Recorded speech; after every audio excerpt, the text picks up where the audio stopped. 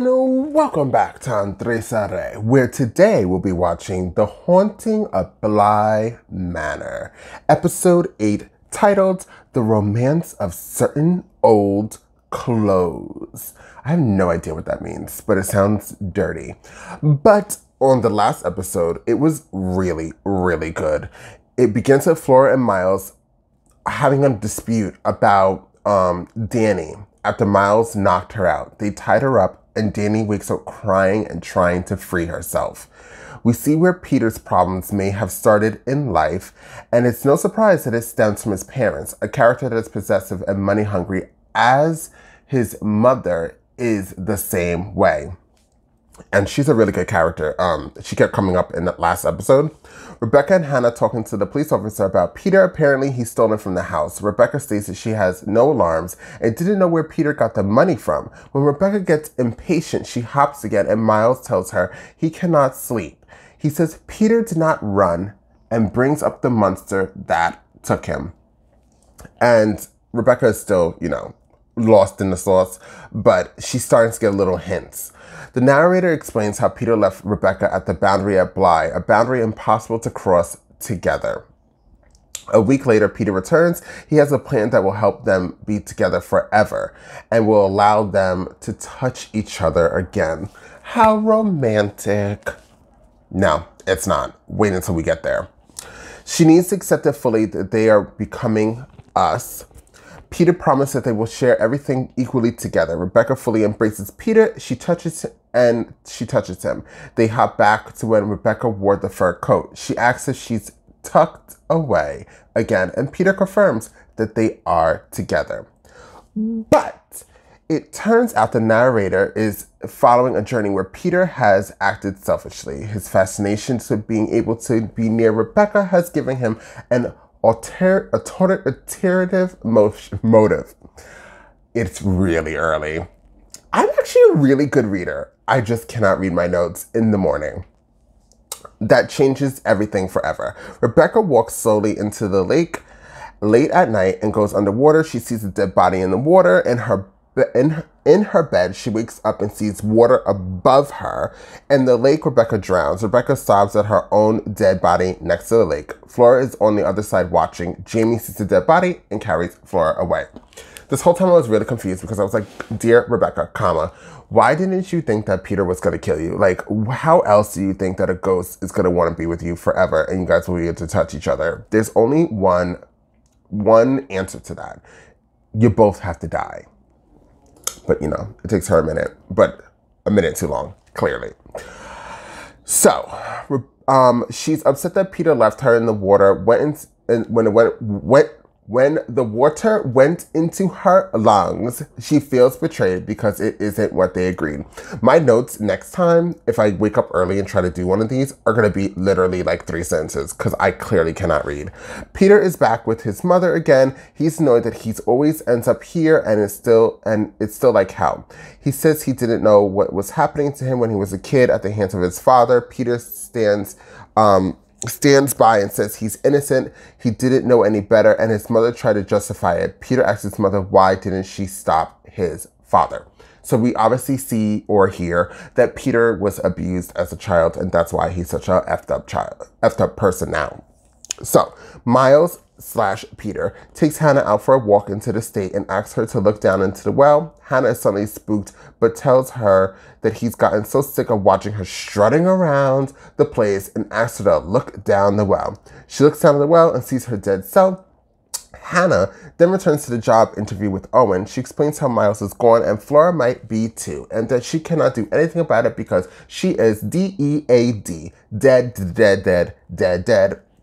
Rebecca told Flora to pretend she's part of Peter's plan as clearly as it seems like when Rebecca went into Flora, she wanted it to seem like there was nothing wrong. But I don't think she went into Flora. I think obviously she didn't go into Flora. She acted like she went into Flora, just disappeared. And Peter thought that it was her. She tells Danny that it's too late for Miles, but she needs to get Flora away as far as possible. Flora and Danny run outside, but Flora doesn't want to leave. Suddenly, a faceless woman grabs Danny by the neck and drags her. So, I don't think Danny's gonna die in this episode. I was saying the last episode that I think Danny was gonna die, but I think Danny will die altogether, but I don't think she's gonna die in this episode because we have one more episode to go. I think that somehow, I think the gardener and Owen are gonna be a big part in this episode because we really truly don't know how they died, and we just need to close that chapter before we actually we might get Danny and this ghost at like the very end of this episode because I feel like we're going to get more Owen and the gardener and figure out why they died. I am so good at this. So let's just jump into this episode and find out what Haunting of Bly Manor has got to give. And hopefully I won't fall asleep because I am so tired. Bloop!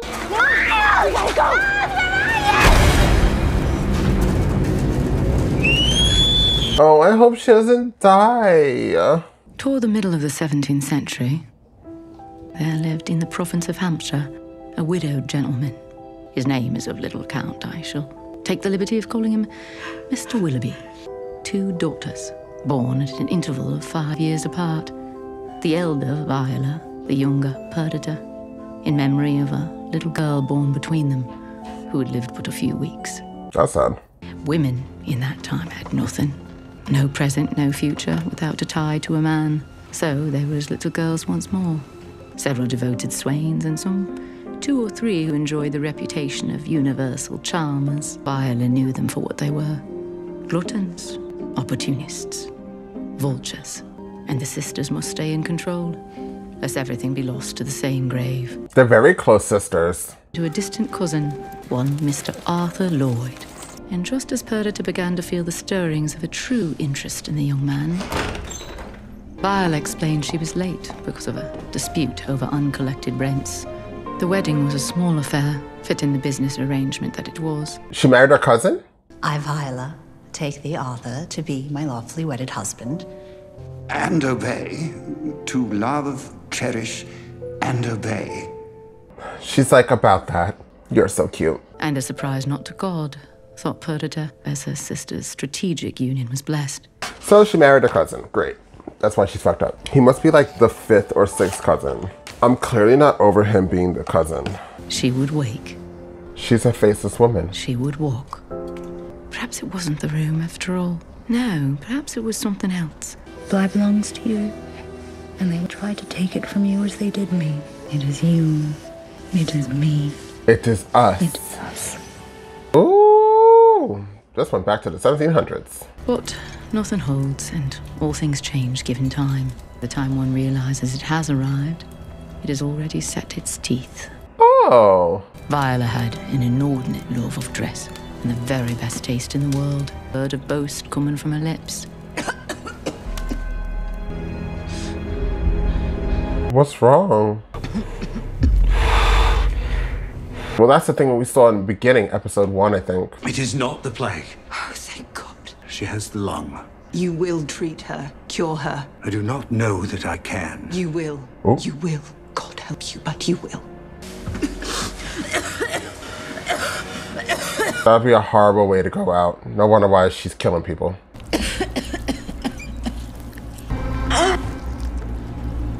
And all things exhausted, their vicar came again to Bly. I go and prepare a place for you. No. What did you say? No, I do not go. Tell your God, I do not go. God wants her soul to be pure. He welcomes her home. God should know better. If she says she will not go, she will not. I love these 2 sisters. Auntie, we need music, do we not? We need sleep. I never see you dance. She has you there, Purdy. 1, 2, 3, 1, 2. I want to dance like this. I always liked it.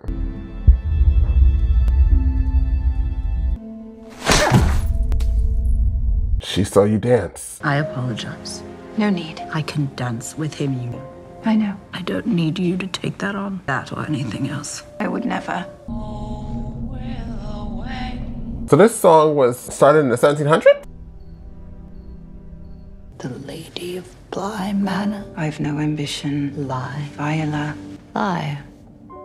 Think of Isabel. What will she be left with? What memories of you will she carry? She summoned to her room all of the jewels and clothes she had accumulated in her days before the sickness. They will be a great inheritance for our daughter. So you will keep them, watch them, for her, till she grows into them. Oh, this is a sad episode. You will keep the key, and you will never give it to anyone, except our child. Promise me, Ned. Game of Thrones. And now the word crept down her shoulder and her elbow until the word came to live in her hand. She killed her sister. The word was not mercy, she realized in the end. No, the word had always been enough. You created this monster. That's the key that Hannah had. For in Perdita's eyes he felt an echo of Viola's, and the echo growing louder. That was Viola that we seen. During the first 3 years of their marriage, the new Mrs. Lloyd failed to become a mother in her own right, and her adopted daughter refused at every turn to see her as a mother. Oh girl, she coming for you. She had long since ascertained that her sister's immense wardrobe had been sequestered for the benefit of her daughter. Perdita had reached her limit. If she could have foreseen how dire things would become, how dire you have made things, and we would let it fall to ruin before she comes of age. Once and for all, Perdita, it is out of the question. Glad to learn the value at which I'm held. To feel oneself sacrificed to a caprice. I don't know what that means, but that's probably bad. Girl, your sister's gonna come and choke you out. How much you wanna bet? Yep, she's gonna come out of nowhere and get you, and you deserve it. Girl, you were so close to your sister. How could you just turn on her? I was rooting for you! We were all rooting for you! How dare you! No loyalty. She's gonna be in this thing. Or she's gonna be, the sister's gonna come. She was letting you sleep with her man, and you still just keep pushing the buttons. Your sister's gonna come. Perdita? She dead.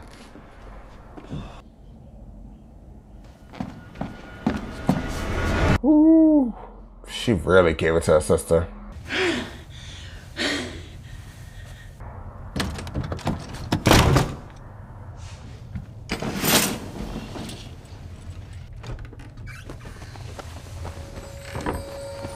Oh, and the sister was the one at the attic with no face.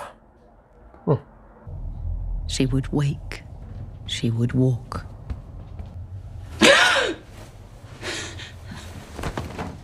And that's what Danny does. And in time, as we all do, she admitted all.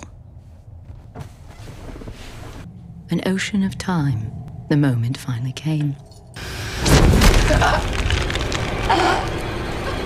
She hated that sister. You had all right to do it. They buried Lady Perdita and set about forging a new life. At last, at least, she'd be with them both. Her reward for all these years of isolation, for all the ache in her tired heart. Are they gonna throw it in the lake?